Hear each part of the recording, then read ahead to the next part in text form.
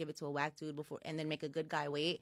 I don't think that you're trying to make the good guy wait. I think that you want him to see the value in you. Sometimes I'm like, all right, if I give it to him too soon, he's going to think, you know, like I'm not a good girl, or there's no, like, you know, I'm just a quick, easy F or whatever.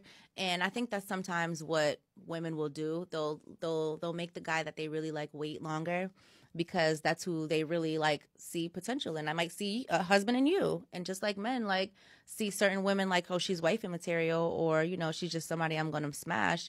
I think women are able to do that as well. Like, you know, oh, you know, he's got a lot of good qualities. He got some good stuff going for himself. You know, I'm gonna just, you know, let me see how it goes. Let me make him wait for it. And then, you know, hopefully you guys can build on the relationship more instead of just the sexual, and then it can blossom into something else. Women don't want to be confused by the sex, and they actually want to get to know, is this a good dude? Like, should I continue down this road? Because with some people, like, the sex can cloud your judgment on what a person is or what they could be, you know.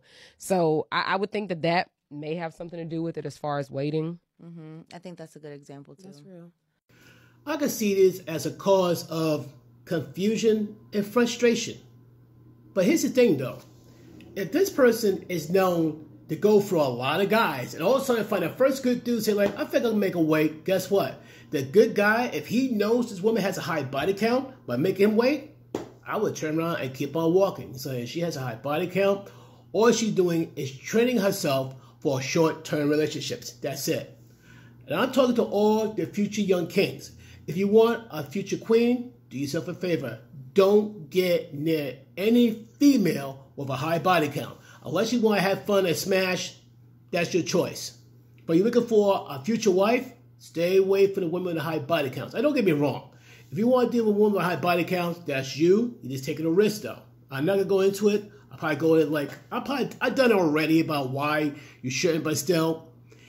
The problem is frustrating to a lot of men that, you know, how you look at a woman with a high body count as a wife, as a wife. And don't get me wrong, I hear a lot of stories how women who used to be sex workers got married to good, godly men.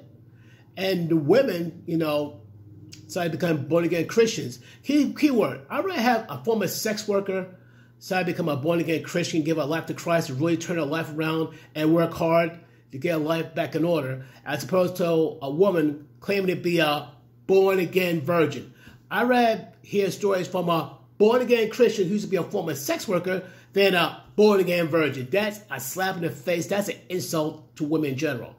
But as these young ladies say, like, well, I'll make them wait. I gotta be honest, it depends on the body count. If she didn't go with too many guys and all that stuff, and instead of time like she's been with this guy 1 year, I never do the other year, like about 1 or 2 guys a year and that stuff, then okay. It's about one guy a month, a week, yeah, you better really think carefully. So, all I gotta say, with dealing with women like her, your discretion. Be smart, be careful. Peace.